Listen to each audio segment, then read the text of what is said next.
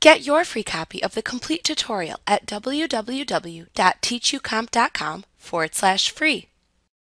To access the recovery settings in Windows 11, open the Settings app window and then click the System button at the left side of the screen to show the system settings for your device. Then click the Recovery category in the pane at the right side of the window to show the recovery settings for Windows 11 in the right pane. Since recovering your computer is an extreme solution to fix a malfunctioning Windows 11 installation, Windows 11 provides a shortcut for you to first run some troubleshooters to see if they can resolve your issue. To view the troubleshooters, click the Fix Problems Without Resetting Your PC Setting link to view the troubleshoot settings as discussed in the previous lesson. To return to the recovery settings from this screen, click the Back button in the upper left corner of the Settings window. To reset your PC if needed, click the Reset PC button in the Reset This PC setting.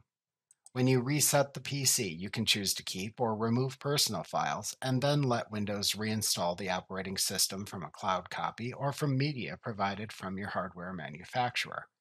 There are many other options available too, depending on your selected choices. Select the desired reset options in the Reset This PC wizard that appears after clicking the button to finish resetting your PC. If you just upgraded to Windows 11 and want to go back to a previous version of Windows, click the Go Back button in the Go Back setting to return to your previous operating system. You must exercise this option within 10 days of the upgrade. If this button appears grayed out, then that option is no longer available. If you click the Go Back button to return to the previous version, follow the on-screen prompts that then appear to complete the downgrade.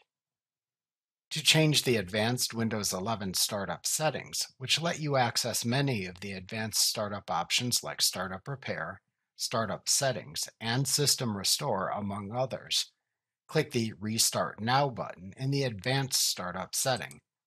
Then click the Restart Now button again to log out of Windows and restart it in its advanced startup state. After Windows 11 reboots, then select your desired options in the advanced startup state that appears to finish. To close the Settings app window after examining the recovery settings if you didn't access any of them, click the X button in its upper right corner. Like what you see? Pick up your free copy of the complete tutorial at www.teachucomp.com/free.